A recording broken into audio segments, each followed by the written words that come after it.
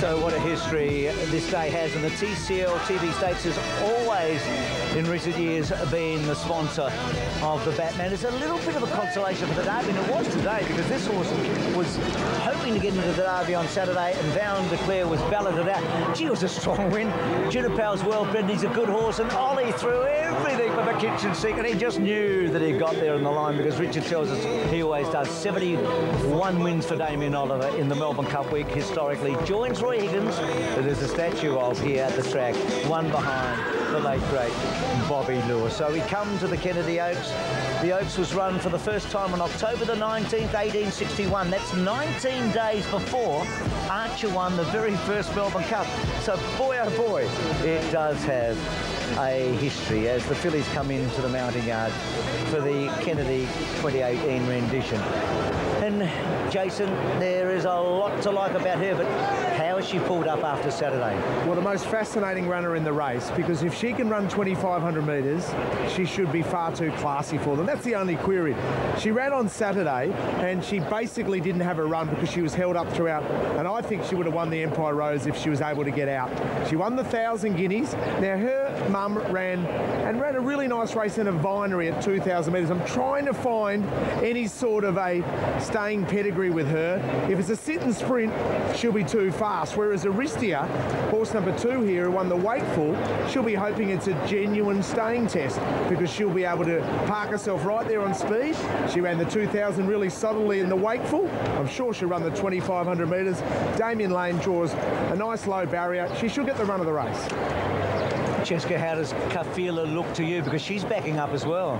Yeah, she's a really interesting proposition as Kafila, because I think she's the most experienced in the field. She's had 11 starts. She's only had the one win. That was as a 2-year-old over a year ago, over 1,000 metres. And then here she is in an Oaks over 2,500. And arguably her best run was in the Wakeful last time out, where she wasn't able to get out. And when she did get out, she really finished strongly. Jim Crowley loved the run that day. He's decided to stay to ride her here. And physically, she's a big, strong, lengthy staying filly. There's not a single doubt her stallion wouldn't normally suggest a staying trip, but he can get them in all shapes and sizes. Now, behind her is Very Elegant. I'm keen to get a look at her, because she's also backing up from the Wakeful, down with just giving a bit of instruction there to the strapper. Now, what they do with her in the run is going to be critical, because in the Wakeful she got too far back, she didn't settle, she gets the head up and over races basically, and then she was too far back off a slow pace to really make much impact. But they put the nose roll on today, and that just isn't going to encourage her to put her head down to be able to see over it, to give jockey Johnny Allen a better chance of controlling her. But over this extended trip, I'm just not sure she'll settle. Fair enough. So Graceful Glamour, Martin Noonan's broken through with a Group 1 with a filly this season, and this filly was good at Flemington 2 starts ago. Certainly was. I thought she was quite impressive there. She won by a fair margin too. She then went to Caulfield for the Ethereal over the 2,000 metres. A little bit ordinary there. I'm not sure which side came out. She's by Stratum, who was a Golden Slipper winner and a sprinter out of a Dalakani mare. Now, she is grey, and Dalakani throws greys, so maybe she's thrown to that side. Let's hope, because that's the test with her. Can she run 2,500? Yeah, well, and Dalakani, because that will help a bit there. So, Cheska, to you, this one, Sizzle Me.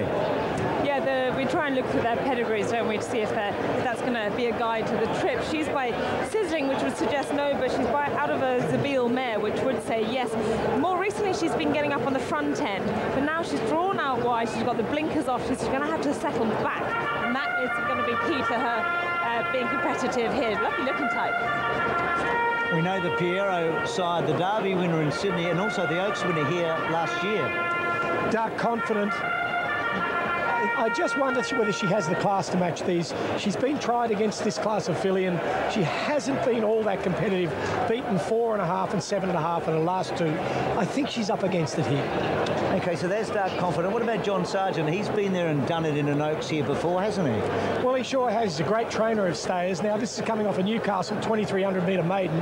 Would have run against older horses and been too good for them, so that's something in her favour. I guess this is a great step up in class, but Johnny kind of knows which ones to bring.